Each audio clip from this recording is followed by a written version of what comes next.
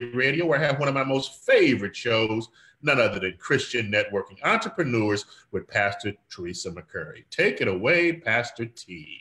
Thank you so much, Apostle James. And thank you guys for tuning in to CNE, Christian Networking Entrepreneurs, the show where emerging entrepreneurs, small business owners, and community leaders come for business and personal development.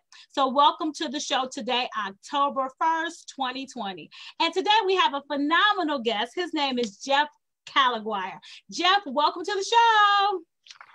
Thank you, Teresa. Super T, Pastor T. It is just so good to be with you. And I just feel like we get to hang out together and invite some friends to hang out with us. So I am so excited about this show. Thanks for inviting me. I'm so excited to have you here. So you guys don't know, I met Jeff way back in like 2014, 15. He was my coach for about a year or so, really helped me with some things in my life and helped me get direction with things going on. So Jeff, tell the viewing audience a little bit about yourself. We call this part ETR, earn the right. So I want you to tell us a little bit about yourself, how you can earn the right to give us the information that you're going to give us today. Wow. Well, I don't know if I won't say I earned the right. I'll look at it as grace. Okay. But it is good to be here. I am a guy born in New Jersey, born outside of New York City, youngest of 3 kids, who now gets to live in Colorado. I live right outside of Boulder. Looking out my window, I can see mountains and chickens. So that's not what a guy from New Jersey was used to. But for the last 19 years, I have had the incredible privilege of coaching people like Teresa McCurry, who have a dream inside of them, a vision, and they have gifts and abilities that are just ready to go. And I feel like my job is to come alongside of people like Teresa and others that I get to coach and just be their encourager and help draw them out. And so I am a coach. Didn't know I'd ever be a coach. I was a pastor to begin with, and spent 10 years leading a church, pastoring a church in Boston. And now for the past 19 years have been coaching. Wow, that is really cool. So how did it come about? How did you like, okay, I think it's something here. You know, you just automatically coach people, right? It's just like second nature for you. And then when did you say, you know what, it's something to this coaching thing? Yeah, well, I mean, back when I started coaching, which was about 1999, and then I went full-time in 2001, people would say to me, Pastor T, what sport do you coach? And I think they'd look at me and they figure I certainly wasn't a gymnast. You know, I probably wasn't a good baseball player. They usually say football, which was at least close to things I played. But coaching came for me as I realized that I really have a desire to develop the potential inside of people that often goes undeveloped, and I'd even seen undeveloped in my own life. And so the whole concept of coaching was just really starting to emerge in the 1990s. In fact, Teresa, do you know where the derivation of the word coach comes from? Because I didn't. I have no idea where the word coach comes from. All right. So, I mean, most of us don't, right? We just assume, well, that's, you know, some sports coach. But a coach, like, I mean, I just learned this a few years ago. It actually comes from like Coach Germany, where they made coaches. They made stage coaches. They made coaches and buggies. So what a coach is, okay, is someone who comes alongside of someone else and helps them get to where they need to go. Okay.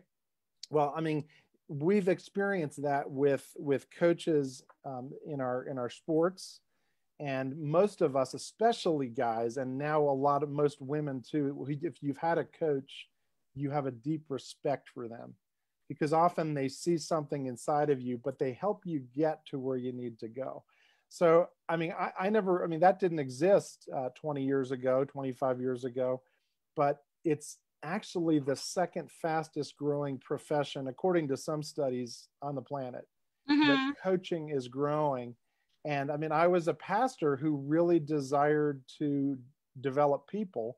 I just Right. hadn't had a lot of those tools, and I didn't Okay. know that that was a possibility. Yeah, because I mean, as a pastor, then looking at your background, you went to the seminary school. Yeah, you go. There you go. And you also went to college. So what did you go to college for? To play football and be in a fraternity, and you'd think I would have gone for the education, but I didn't know better. But I ended up getting a government major. Okay. And studied political science. Okay. And that was where, when I was there, really, I mean, I found Christ. I found Christ in a real way. And I'd love to say it was in church. It was actually out after a grain alcohol fraternity party. Okay. Where I looked at my life and I said, all right, I need purpose more than just feeding my body. I need to find, what am I on this planet to do? And open the Bible. In fact, I literally have the same Bible here that I opened then. I mean, it's beat up, but I opened a Bible that my grandmother had given me, and found that there was life and peace there that I didn't have anywhere else in my life. Wow. So you found Christ in college? Yeah, I mean, I had some grandmothers who prayed for me. Of course. I had some examples. I'd been to a couple of retreats, but it really wasn't, often, like, Pastor T, until you hit bottom in some way, you don't go, is there more? Is there God? And so for me, it was after kind of trashing my life that I reached out and found Jesus. Amen. That's a blessing. So did you do anything with your political science degree? Yeah, I mean, avoid it in some ways. But I think it set me up. It set me up to be asking questions. I think a question that I've been asking for all this time, Teresa, is how do people change? And I think I went into government because I thought, well, maybe it's, that's how people change, and nothing wrong with government or people who work with it. But I found that most people don't change because of the government. They change because of a person who loves them.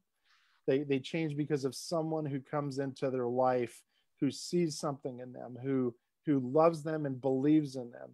And I realized that government and heading that direction wasn't where I found that was going to bring about that kind of transformation. Okay, awesome. So what about when you started pastoring the church? Did you see the change that you were looking for in the people? To an extent, yes. I mean, yeah. I believe in the church. I believe in pastors. What I realized is as the more the church grew, the more I felt like I was being removed from the one-on-one or the one-on small group that I really came alive with. Right. And I think there's some people who go to seminary looking for that because they want to bring that kind of change. And coaching didn't exist at the time, so there was no way to do that as a profession. But what I've seen is that there's a difference between education and extraction. Okay, and education is bringing knowledge, information, wisdom to people. Extraction is where you draw out from them what God is doing in your life. One of the things I've come to believe, even my kids have helped me believe this, is that God is inside of us. He's closer than we ever imagine. A lot of us tend to believe, God is way up there. He's out there somewhere. And yet, Jesus says the kingdom of God is within you. Within you. And so what would it look like to have people who come alongside and draw out what God is in your life? So extraction, okay, means that you're going and you're finding the gold. You're seeking what God has put in somebody. And again, that didn't exist, that I knew of 20 years ago. And so that's where coaching, I say this to coaches, and I'll say it here. I believe coaches are today's new spiritual leaders. Okay. Not because there's not other spiritual leaders. Right. But coaches are able to come alongside of business leaders, political leaders, people in transition, youth, and they can draw out what God is doing in them and help them see it. And I just find that I love that, and I love helping other coaches see the difference they can make. Amen. So when you talk about the education and the extraction, so I'm processing like the education is me just teaching you about the word of God, but the extraction is actually helping come alive on the inside of you, whatever that God-given purpose is that he's placing you. Is that right? Or correct me if I'm wrong. Oh, you are so right. You're right. Okay. And you know, like one of the main tools that a teacher has is proposition, right? They teach. What a coach has is usually questions and listening. Okay. And so one of the most important things that we can do as we're growing somebody is ask them an amazing question. There was an actress a number of years ago, Vanessa Redgrave. That's who it was. She said that questions that what most people, and actually let me give you a different quote because I'm blanking on hers. Okay. Jonas Salk, who invented the polio vaccine. Okay. He said, what most people believe as the moment of discovery is really the discovery of the question. Okay. So what a coach does is they bring a question to you that draws you. Actually, what Vanessa Redgrave said is ask the right questions and you'll get the right answers. Okay. So, you know, again, there's nothing wrong with propositional truth. But my wife, Mindy, was speaking at a conference a couple of years ago, Teresa. She leads a ministry called Soul Care, soulcare.com. And it's amazing to have a wife who, I mean, I'm sitting here listening. She was over there speaking on an interview today, and I was taking notes thinking, oh, I should listen to that. But she was talking at the Q conference a few years ago, and she said, there's a difference between the transfer of information and transformation. And I listened to that. I'm like, what did you just say? There's a difference between the transfer of information and transformation. What do you think that means? Like, as you hear that, what sticks out to you? I mean, when I think about it, you said the transfer of information. I'm just telling you something, you're receiving it. But a transformation is like that. I'm going to take that information in and it's going to change my life. You know, so even when you were talking about the education and the extraction, was that the word you used? Mm-hmm. Right. Mm-hmm. So I remember it made me think about when you were coaching me. So when you were coaching me, I mean, you really helped inspire me come to life, right? Because that wasn't hard. That wasn't hard. Well, that's good. So you really helped inspire me come to life. And you was just like making it just so simple. So common denominator is so clear. Okay, well, what's the difference in motivation and inspiration? Why aren't you an inspirational speaker? What makes you a motivational speaker? So that goes back to what you said. Right. It's not just, it's transformation. So you transform the way that I think, and you didn't just give me information. It was information that opened up something that was already inside of me. Right. Yeah. And again, that's not hard, especially because you had inside you you were born to inspire. Amen. Like that is who you are. That is how God created you. Amen. You're born to inspire and ignite fires in other people that they didn't even know that fire could be built into a flame. And you're an amazing example of it. So as a coach, my job isn't to give you something that you don't have. My job is to extract it and help you see it. Yeah. You know, and so that's why I believe that coaches are today's new spiritual leaders, because they can extract what God has put inside of somebody. And you know, God's put it inside. They have it already. But so many of us have been beat down. You know, we've been beat down because we heard people tell us, well, you can't do that. Right. You're not that smart. You can't build a business. You can't speak publicly. And it was probably because of something in them, right? I mean, you've probably had people tell you things like that too, Teresa, right? Yeah, I mean, I didn't listen to it, but yeah. You didn't listen. But how come you didn't listen? How come? Like you said, it was just something inside of me that just knew that, you know, it doesn't matter what you say. And it's ironic. You will see, I remember somebody telling me at this time, I think it was a social worker, that I should not pursue the beauty industry. She told me that I shouldn't pursue the beauty industry because it was so volatile, and you might have customers today, you might not have customers tomorrow. And when I opened up my salon and spa, I wish I knew her name. I wish I would have invited her to come and get a service to see what she was telling me that I couldn't do. So yeah, I mean, and every entrepreneur who goes into anything will have the naysayers, and you'll have people who will say, no, I don't want to come to your salon. I don't want to use your business. I don't want to hire you as a coach.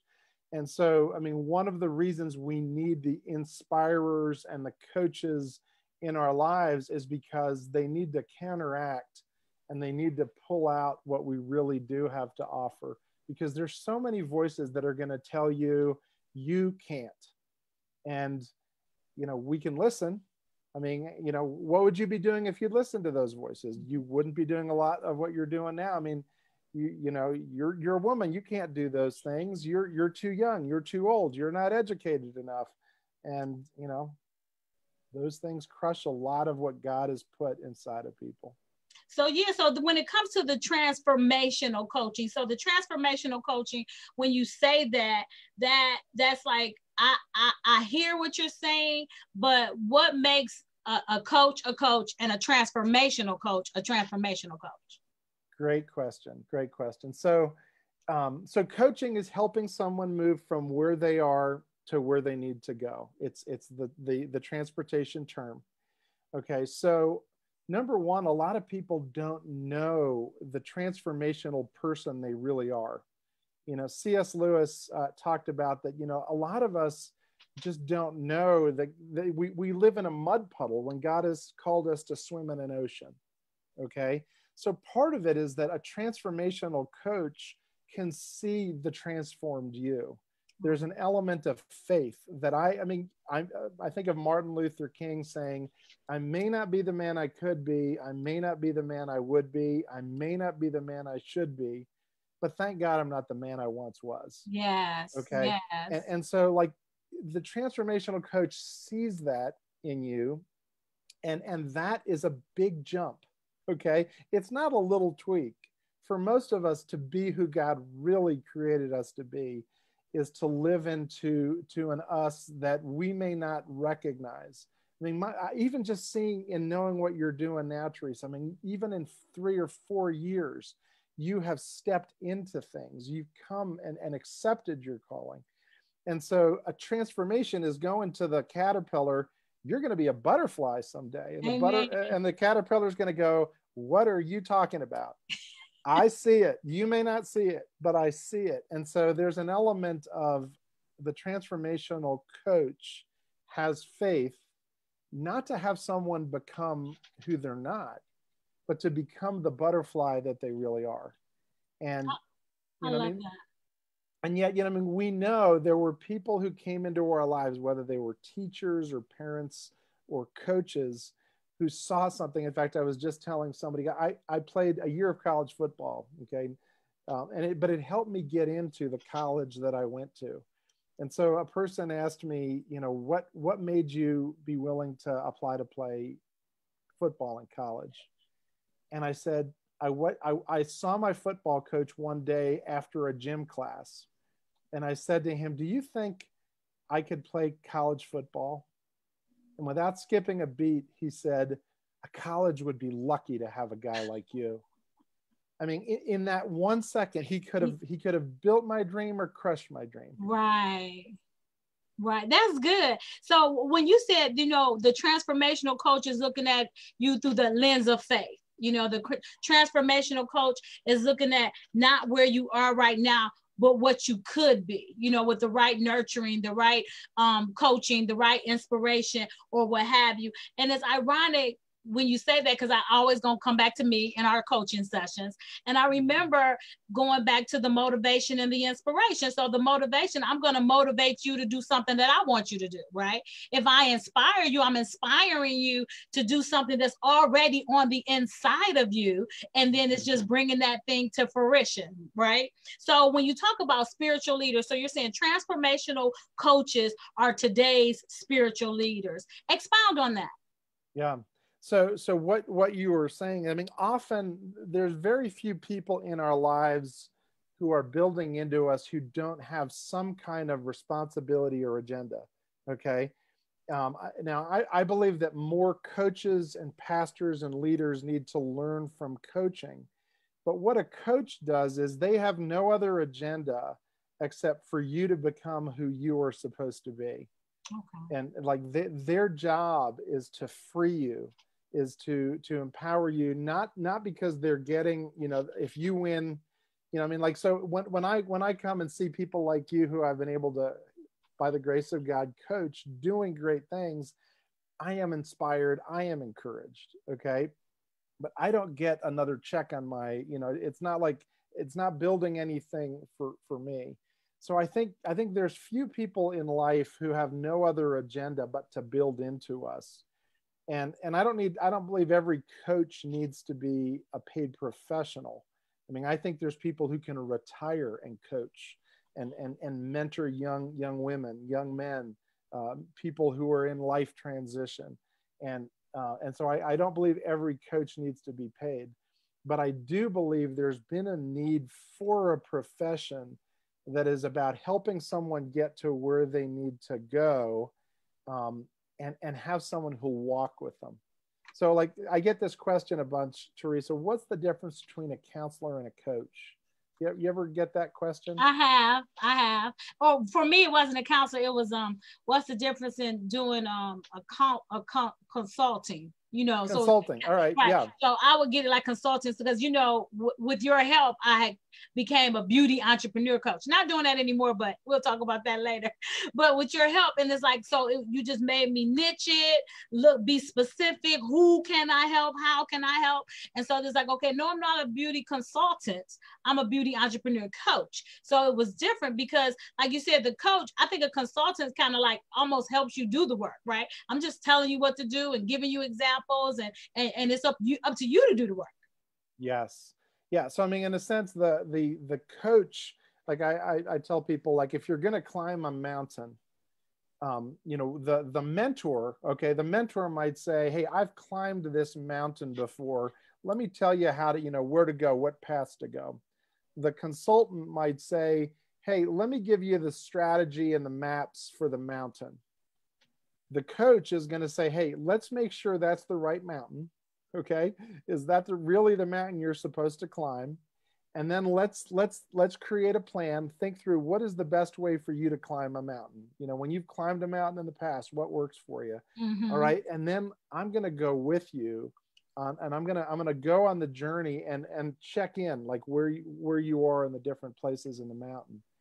A counselor is going to help you be healed from the past mountains and molehills you've climbed, right? They know that you've been wiped out on some of your mountains. They know that some people who climb mountains with you kicked you and beat you, and you've got wounds because of mountains. All right. Right. Thank God for counselors. All right. We need our counselors. And as a coach, I know, and I need to know when to go, hey, you need to go work with a counselor. Right. But the coach is going to deal with your mindset. They're going to deal with issues, but they're going to be walking with you towards the conclusion of getting to the top of the mountain and getting safely home.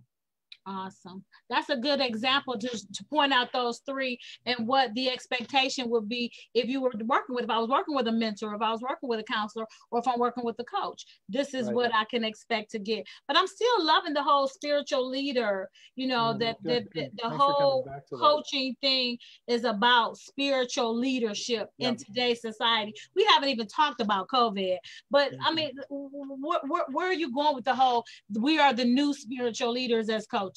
Right. Well, so, you know, one of the things that I've become super passionate about is the inner game of somebody's life.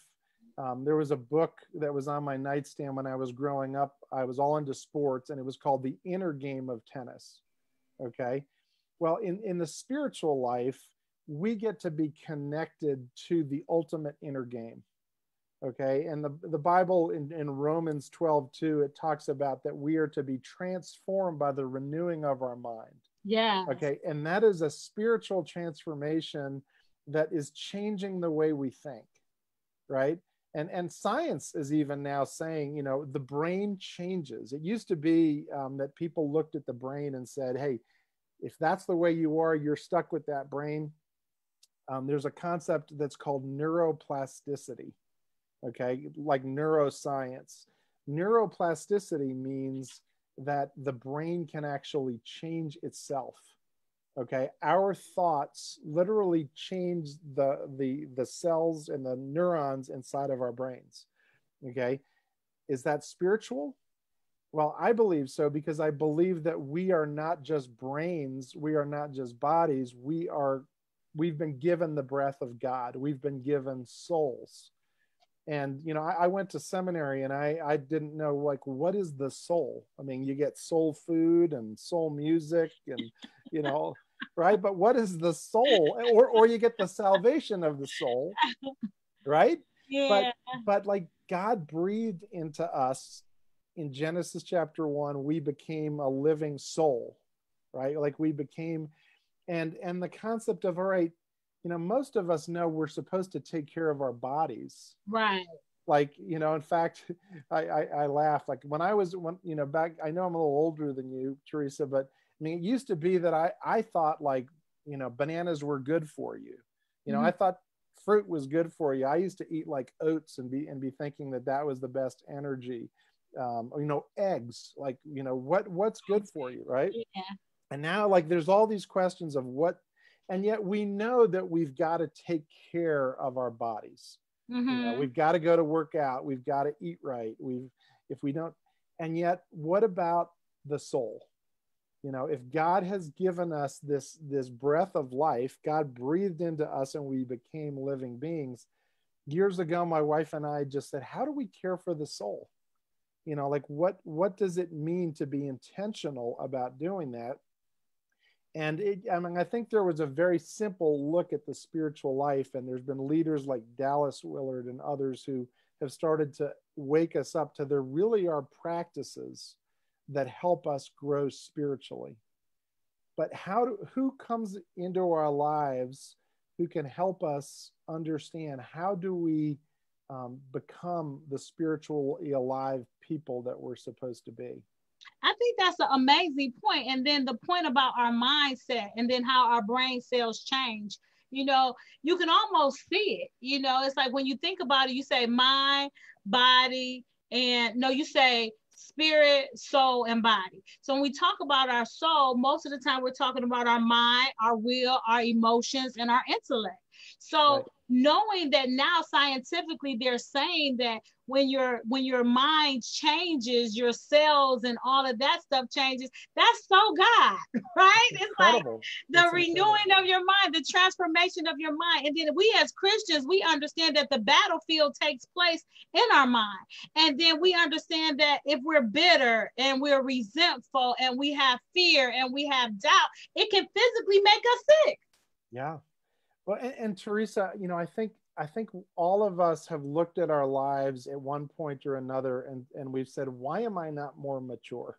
Why am I not more loving? Why am I not more peaceful? Why do I not have more peace? And so, you know, years ago, I remember I literally, I was a pastor of our church, and I'm not proud of this, but somebody left our church and they told me they were leaving. I get off the phone with them. And back in those days, we used to have this thing called a concordance, all right? That was a huge blue book. Yeah. Did you ever see one of those? I got one. You got one. All right. All right. I don't have mine anymore because of this. I picked up a concordance. I threw it across the room. It broke all into pieces. Okay. And my wife walked in the door and she said, "Are you okay?" And I said, "No, I'm terrible." And I think there's times that we hit, you know, pockets in our lives where we are not doing well. And at that time, what do we need? What is going on in our soul? And what I realized is I believed I could be more mature. I believed I could have more joy and be, you know, like the Bible says, one of the fruits of the Spirit is joy. And yet most of my time in my life was not joyful. And so that's a spiritual question. You know, why am I not experiencing more joy? Why am I not experiencing more life in my soul? Why am I throwing concordances across the room? All right. So when you have those things happen, you go, what's not working in my spiritual life? You know, and that's where I feel like part of my journey over the last 20-25 years is to go, number one, how do I change and keep changing? And number two, how do I help others who want to change become who God wants them to be? And that is a spiritual journey and a spiritual question. And that is so true. And it's like, to me, I think sometimes people look at us as spiritual leaders, pastors, or whatever, like we don't have those issues. What? You threw a concordance, Jeff, shame on you. You know what I'm saying? But Thank you. Give me more. Beat me up. Yeah. I feel the same way. And it's like, you know, when you talk about the fruit of the Spirit, it's like I was edgy, I was short, I was snappy, I was not showing love because people were getting on my last nerve, right? And then I said, okay, Lord, what do I need to do? And he took me to the fruit of the Spirit, and I started reading the Spirit: love, joy, peace, gentleness, long suffering, self-control, and was just really going over that and started meditating on that and started eating that word every day. And I seen myself change. My husband seen me change. He even recognized, oh my God, you're changing. And then when I would revert back to those words, he would say, I think you need to Where'd you go? That's right. Well, so need to start reading the fruit of the Spirit again. Yeah. I mean, and so there is the sense that, you know, we need to be connected to the vine, and that when we're connected to the vine, it affects us physically, spiritually, emotionally. And so when we're disconnected, when we're not loving, all those things, it's a spiritual issue. So the reason I brought the Bible, the one that, you know, that I've had for a long, long time, is there's a verse in 3 John that most of us, you know, would read right past, that I feel like applies to this, Teresa. Okay. Like, I mean, most of us would go, I didn't even know there was a 3 John. I mean, I knew there was a John. He wrote 3 more books. And I'm thinking that you're going to say something about prosper and be in health, even as our soul prospers. There you go. That's it. You nailed it. Dear friend, I pray that you may enjoy good health and that all may go well with you, even as your soul is getting along well, or even as your soul is prospering. So how come you knew that scripture, Teresa? Besides, I know you're a Bible knowledge junkie. My husband and I, we say that almost every day when we pray. You know, we say, because it's like we want to prosper and be in health, and not just physical health. We want our soul to prosper as well. Yes. Because especially now with you arming me with that information, as our soul prosper, our mind changes, understanding that the battlefield takes place in the mind. So if your mind is changing, your mind is getting stronger and gearing towards your spirituality, and that's just going to help you be even more prosperous. Yes. I mean, so Jesus said something, you know, that we probably have heard. He said, you know, what does it prosper a man or woman if you gain the whole world and yet you forfeit your soul? Okay. You lose your soul. And we tend to think of that often as, well, you don't want to go to hell, you know, you don't want to not, but Jesus cared a lot about the way we lived our everyday life. Okay. So that means we have to prioritize our souls and the prosperity of our souls.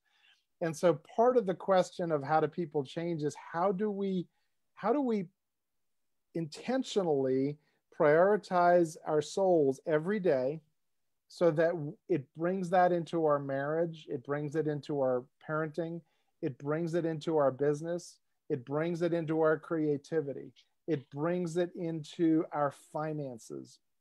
Every aspect of those things is not just about getting more knowledge, it's about having a prosperous soul. And as our soul prospers, our health prospers. As our soul prospers, I mean, and of course there's disease, there's challenges, there's other people, okay? But Jesus seemed to know that life's not all about gaining the world, even growing great businesses, which I am all about, which I know you are. Yeah. But it's not going to matter until you prioritize your soul. And when you prioritize your soul, you're going to bring the better you to those things. That is so true. And that brings me to right now you have the soul challenge going on. Tell the viewing audience what does that look like? What does that mean? The soul challenge. Yeah, so most people don't put coaching, soul, and challenge together, right? I mean, those are like, they're kind of like there was a commercial, a commercial a number of years ago that was about ski jumping and recliners. Like, let's bring those things together, But so kind of like soul and coaching and challenge. So I've been coaching now for 19 years, okay? And what like I've been saying, I've come to believe is that the real change happens when we get to the level of the soul, when we draw out what God is really doing at a deep level, when we help other people see what God has created them in their soul. And the guy's last name is Thurman, and you may know this quote because I know it would be that what is it? Golly, I should have written that quote down. But Saint Irenaeus said, that the glory of God is a man fully alive. Yeah. Okay? Yeah. So that life comes from the life of the soul. So coaching that is just about information or even about goals, okay, is good. But what I believe is great is when we're able to equip coaches who know how to draw out the life of the soul. Yeah. Know how to draw out your real passion. So like in coaching people, I'll be coaching somebody and I, whether I can see them or I'm just on the phone, they'll have tears in their eyes and they go, I don't even know why I'm crying. And what I've come to see is like the soul is revealing itself. Like somebody's saying, I just care about, people who are discouraged and depressed. I care about inspiring people. And something inside of them is almost like their soul is showing up. Open up. Okay. Yeah. And that's a holy moment. It really is. It really is. Because it's like one day your soul just opens up and it's like somebody is speaking directly to your soul, right? Right. Yeah, that matters. So why do you think coaching the soul matters for such a time as this? Well, I mean, that's not I mean, you've seen we are in a time of great anxiety and stress. We're more divided, right? I mean, there's divisions, there's fractured relationships. I mean, I some statistics to me are mind-boggling, such as, do you know that 20 to 22 service people or veterans kill themselves each day? Okay, I mean, like crazy. I mean, and I've got people connected to me, family, distant family, who've committed suicide. I know, I mean, just today, somebody else told me about the son of a friend who overdosed. And so we've got soul issues going on. Okay. And that's where I believe that there's just loneliness. Okay. I'll tell a story, Teresa. There was years ago, I was still pastoring, and there was a gathering with a Fortune 100 business leader who had just retired. This was in Boston. And it was a gathering of business leaders and pastors. I think there were 50 business leaders, 50 pastors meeting with this former CEO. And he talked about his experience in leadership. And I got to ask him a question. They had a question and answer time. And I said to him, what would you say you would do differently if you were to, lead your company again? And he said, he looked down and just almost seemed like a long time. And he looked up with tears that just like started like a waterwork streaming down his face. He said, I was so lonely. He said, I wished I had people in my life who I could tell what was really going on. Wow. I didn't have safe places. And as I heard that, tears started to stream down my face too. And I was like, what's going on with me? But I think it's that sense that we're lonely. I mean, COVID has created loneliness. We're isolated. And so one of the things in the Garden of Eden, God says it's not good for man to be alone. And so we need the people in our lives who create the space for community. And so, you know, in a time where so many people are more isolated than ever, I feel like coaches and people equipped to coach can bring that kind of community to leaders and to people who are in any phase of their life. Yeah. I mean, we know that 20 somethings, they, you know, social media isn't working. Okay. It's not creating the kind of community that we need. Yeah. So I would say, you know, what would happen in our world if we learn how to better create that safety and community? Yeah, that's good, because I think no matter what level you're on, you need community. You need a safe place that you can lay your head. You need somebody that you can be transparent with. You know, you don't always have to show up as the leader or show up as whatever, as the owner. You know, you need a group of people that you can have community with. So talking about that, what does a healthy soul look like? Yeah. So, so going back, you know, like, again, like when we ask, what does a healthy person physically look like? Right. You know, like we have these pictures of what they're supposed to look like. Usually it just, you know, gives a body. But even in physical health, we've had a hard time defining what does it look like, you know, to have health. But we have the Bible, where you can go back to the Bible and see what did God intend us to look like if we really had healthy souls. Okay. So you go. So I mean, I want to encourage all our listeners or watchers, I guess, to go to both. Go to Genesis chapter 2 and ask what does a healthy soul look like according to Genesis chapter 2. And I want to bring out 4 things that are in Genesis chapter 2 that are almost like, you know, magnetic north for what it looks like to have a healthy soul. Okay. So number 1, it talks about something, again, that most of us, probably you don't, because you see these things, but most of us would skip right by. It says that God created trees that were beautiful to look at and good for eating. Why does the Bible describe that they were beautiful to look at and good for eating? Okay. And again, it's like, this is before the fall. This is before we get to sin. We have beautiful trees and good to eat trees. And what I've come to believe is that the first thing that we look for when we're helping coach and create a healthy soul is you relish beauty. You relish the things that you have. You're grateful. Okay, like, man, that tree is beautiful. I mean, the fall right now, right? You know, wow, that tree is beautiful. Out of here in Colorado, we've got what are the name of those trees? Not pine. They're beech, or I can't remember the name of it, but they have big, beautiful yellow leaves. All right. So the whole concept of number 1 is we're spending time each day appreciating. Okay, we appreciate beauty. We treasure our food. We're not just chewing right through it. We take the time to do that. The second thing it talks about, although it talks about more than just a few, but number 2, it talks about responsibility. Okay, God gives meaningful responsibility to Adam to care for the garden.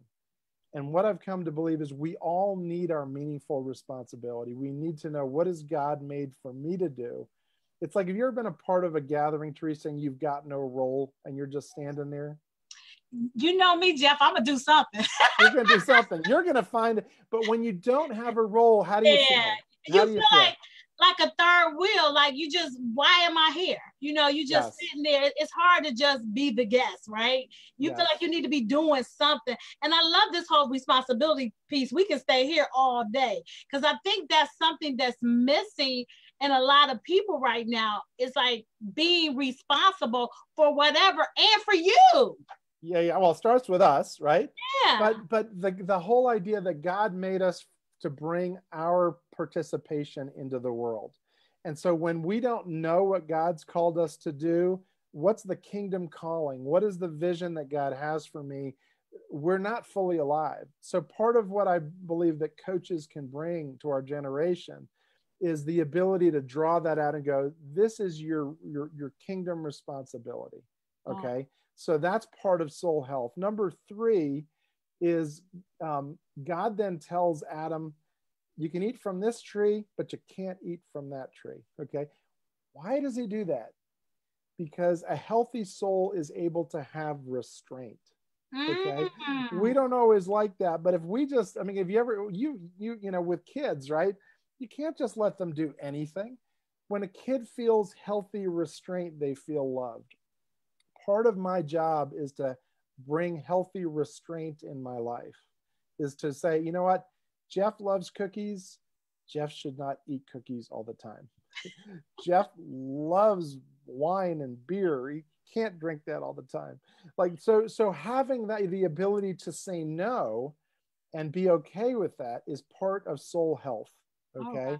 That God has designed us to be able to say no. So addiction is when we can't say no.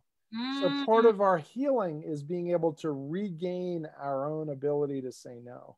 Okay. And that's good, that whole restraint, because yeah, I mean, I like wine and I can't drink wine all day, every day. How would I go to work? How would I do whatever? Exactly. So just knowing that, I call it my communion. So when I have my communion, it's limited. Yes, yes. So I mean, we feel good when we're able to say a healthy no. I mean, there's been all this talk about boundaries lately. You know, when somebody else can't violate, we need to be able to say to other people no. And so again, like the health of the soul is part of our ability to say, hey, I would love wine, but I'm going to say no. Okay. So our being able to grow that is part of what even coaching can help. So like what I find when I'm coaching someone is I'm not just helping them say yes, I'm helping them say a good no. Okay. That's good. So that's number 3. Yeah. Number 4 is relationships that take away loneliness. Okay. It's not good for man to be alone. God creates this other person, and we just need soul friends in our lives. We need the people in our lives who we can have a depth of conversation with, who we can be our real self with, who we're not hidden with. And so God creates them so they're naked and unashamed with each other. Yeah. I think most people, most guys, especially, I'll speak for guys, we have few or no soul friends. Okay. And so the relationships that we need in our lives are the people who we can share the real us with, not dump on them. Right. Okay. But we can share the real us with. And again, you know, that can start in a counseling relationship. It can start in a coaching relationship, but we need those who where we can really be ourselves. And even if we have just a few of those, it frees our soul. Yeah, and I think that with that's all you need is a few. You don't have to be this whole, I tell people it's one thing to be transparent, it's another thing to be an open book. And then with us having discernment from the Holy Spirit, we should know who to be transparent with and who to be an open book with, because you sharing some of your hangups with somebody is probably going to help set them free, you know? So I love that. I think that that's really good. So the first one is appreciating beauty, appreciating the beauty that God has around us. And if you're intentional about that, you can find that in anything, correct? Absolutely. You find it in that light bulb. You know? Yeah. I mean, it's best when you can find it in a beautiful tree that's turning color, right? But you know, but we can find beauty if we say, God, what do I appreciate today? I mean, my dog is sitting right there, Barney. I'll often start my day. In fact, every day I start my day with taking out my cell phone, and I use Evernote, and I write, what do I appreciate? That's and good. You know, I mean, I'll appreciate my wife, I'll appreciate my sons, my daughter-in-laws. Sometimes I look down and I go, man, I appreciate Barney, you know. And that's good, because I like yesterday when I got off work, I had looked up and the clouds was like, each way that you looked in the sky, the clouds were different. And I actually took out my cell phone and took pictures, and then I seen it was like a little rainbow in the corner, and I just appreciated the north, the south, the east, and the west, and took this, and it just appreciated that. So it's just those little things for appreciation. The responsibility, that's number 2, responsibility. Yeah, I mean, and it's responsibility for something that matters. Okay. And how it matters is we need to understand that, you know, taking care of the garden was caring for the creation. So caring for our environment, making our bed, you know, like doing the things that we're taking responsibility and creating environment, or we're bringing life to other people through our work. That brings life to our souls. We're meant for, and what I used to work in the financial industry, and I used to help people retire. And what I found is it was really important not to have someone just leave their job. It was to say, if I'm leaving, what am I going to that matters? Mm-hmm. What am I going to do with this phase of my life that really is important? And so that even if you're retiring, you need to go, what is the work God's called me to now? Yeah. And there's all these studies that show if you don't have that, you'll lack health, you'll lack vitality. You won't want to get out of bed in the morning. So at every stage of our life, what does it look like to have that responsibility? That responsibility and the restraint. I love the restraint, right? So I love the example of no matter how much I love to eat cake and cookies, I can't eat cake and cookies all day. What would it do to your soul if you did, right? You need a nap. I need more than a nap. But in that restraint, just even knowing how to say no, because I think sometimes when you're a spiritual leader, people are under the misconception that you're going to say yes about everything all the time. And that's not true. Yeah, that's really important. I mean, if there's anybody listening, that is a pastor. I mean, I've been a pastor. I know you are a pastor. It is really important to know that you've been called to some things. You're not called to everything. You don't have every gift. You don't have every ability. And you fully alive is the best gift that you're bringing to those that you're leading. And so if that means you need to go and say, hey, I'm taking 3 days off, or I'm taking a month off, or I'm going to go, fishing. I'm going to go, go and spend time at the beautician, right? I mean, that is caring for you. You love your neighbor as you love yourself. Yeah. And so much of us in leadership, we have a hard time saying yes to love ourselves. Yeah. And that's a critical function. Yeah, that healthy restraint is good. And then the last one, the relationship, soul friends, having those relationships is critical and key to me, especially during this time of COVID. I mean, my husband and I, we always say, at least we have each other. And then our heart goes out to our single friends who live alone. Yeah. Yeah. I mean, and like choosing, when I went through depression, I mean, I now look back and I know eventually I went on antidepressants, but when I was in depression, I would isolate from people. Okay. And that's one of the, signs almost of depression is if we continually isolate. So the opposite of that is when you spend time in healthy community. You're not always in healthy community because there's something about the need for protection and solitude. But who is your healthy community that you need the life to be around, introvert or extrovert? Right. Well, this has been good. We just been talking. I've never even paused and gave you a chance to do a commercial and give out your information or anything. And we got like 6 more minutes to go. So at this time, would you give out your contact information and tell us about your Coaching Transformation Academy? Yeah. So like you've heard me say, I believe that coaches are today's new spiritual leaders, not the only spiritual leaders, but there are people who are going, you know what, I think this coaching thing might be me. And some of the signs of that are people confide in you. You're curious about people. You want to draw out the potential in people. And one of the things I know you've heard people say this to you, Teresa, is I've never told anybody this before, but okay, I can't tell anybody else this.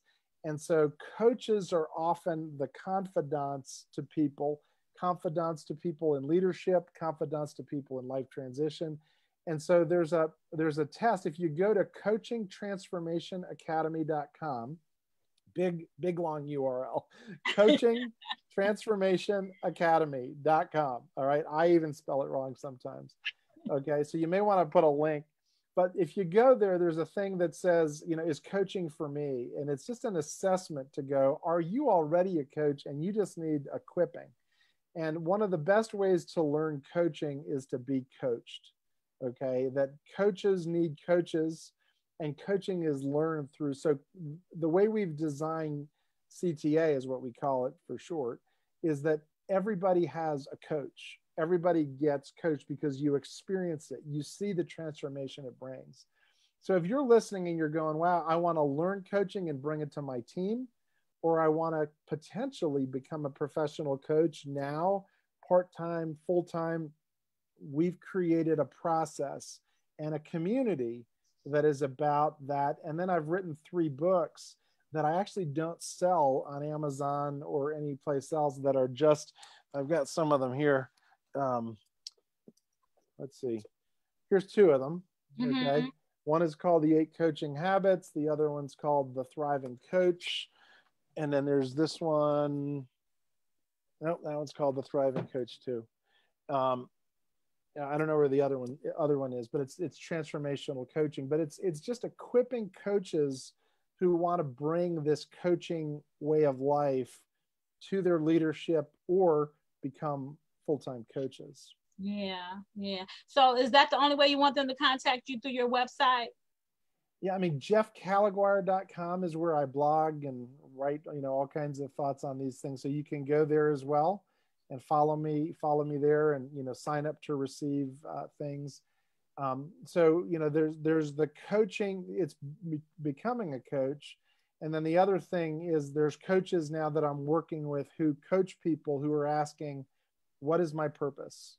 How do I take this and focus what I'm doing in business? How do I grow my soul?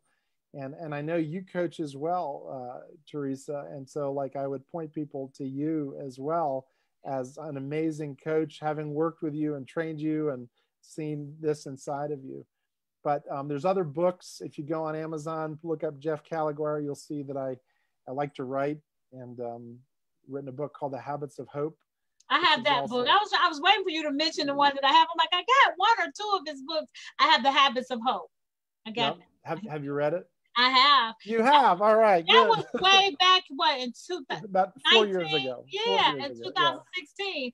I want to say I got that book for you, and then The Habits of Hope. So yeah, it was a very good read. Very good read. Thank you. So I appreciate that. And any closing remarks before we log out here in the next 4 minutes? Yeah. So again, coming back to the quote from the ancient church father Irenaeus, that God, the glory of God is a man or woman fully alive. Fully alive. And that is so important. So when you're experiencing any symptoms that are there's something missing, there's an ache. It's almost like when you're feeling a little sick and you're starting to have something come in your throat.